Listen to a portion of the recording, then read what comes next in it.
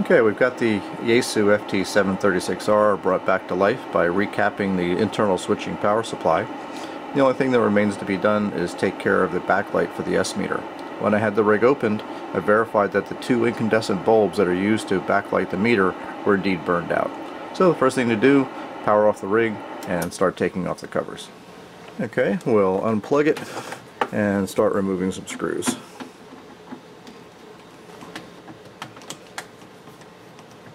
I'll get this bottom cover off here. There we go.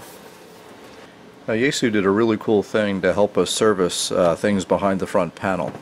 With the front screws of the top cover removed and the whole bottom cover removed, you can simply loosen up these two screws on both sides and you can tilt the front panel out and up so you can actually get to things behind it.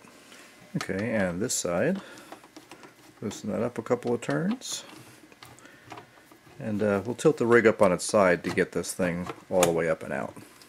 Okay, you can pull the panel forward and tilt it down, and there we go. Real easy to get to things on the back panel here now.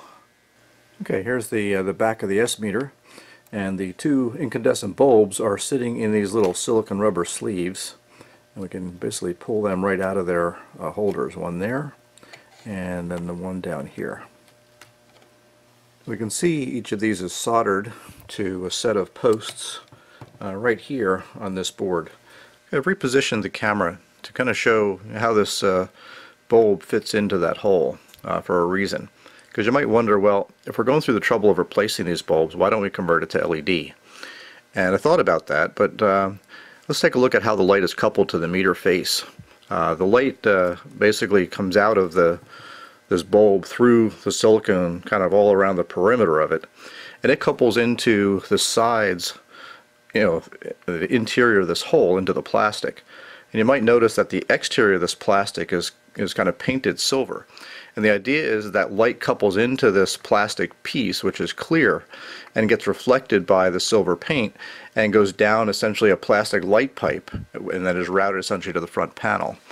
So if we wanted to replace these bulbs with LEDs, we'd have to make sure that the light from the LED gets coupled effectively into the interior perimeter of this cylinder. And most LEDs emit a lot of the light out of the surface of them, and maybe a surface mount LED positioned in there and kind of glued in place might work, or we might modify this, cut this off and polish this surface to couple light in, but I don't want to do that much modification to the rig right now. So we're going to start off just replacing the bulbs with a new set of incandescents, and then we'll consider conversion to LEDs down the road. Okay, simple matter of grabbing hold of these wires, and we should be able to pretty easily unsolder them from the post here. There we go, one set and other set. There's always a good idea, make sure that our replacement set of bulbs work before we put them in place, and they do. We're good to go. Okay, we use a little compressed air to blow out the dirt or any contamination inside these silicone sleeves. Just mount those on the bulbs. We'll stick them inside the meter and then connect them up to the posts. Alright, let's get the top one in here. And there we go. And the lower one.